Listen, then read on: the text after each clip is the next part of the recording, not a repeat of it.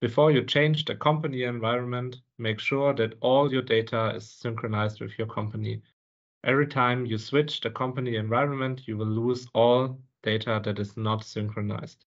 To change the environment, go to the settings by clicking on the small gear symbol in the top right. Then you need to click on API key, which is located at the top of the settings. This will open your camera and will allow you to scan a QR code to change the company environment.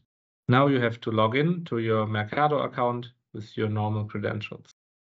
When you are logged in, click on Synchronize again to get all the trials that are linked to the new company.